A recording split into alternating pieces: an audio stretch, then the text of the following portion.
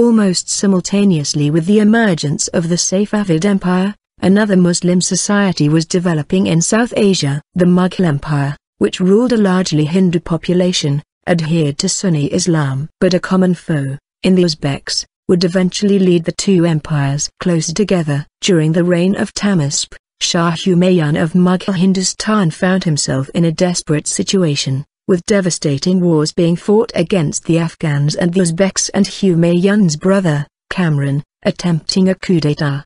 Having to flee from city to city, Humayun eventually sought refuge at the court of Tahmasp. Tahmasp, who refused to hand him over to his brother, greeted Humayun at his court in Qazvin as the true emperor of the Mughal dynasty. Despite the fact that Humayun had been living in exile for more than 15 years. After converting to Shia Islam, Tahmasp offered him military assistance to fight off the revolts in return for Kandahar, which had for long been a battleground between the two empires, and a combined Persian-Mughal force managed to seize Kandahar and occupy Kabul. This eventually led to strong ties between the Safavids and the Mughals, and they persisted, almost unabated, throughout the history of the Safavid dynasty.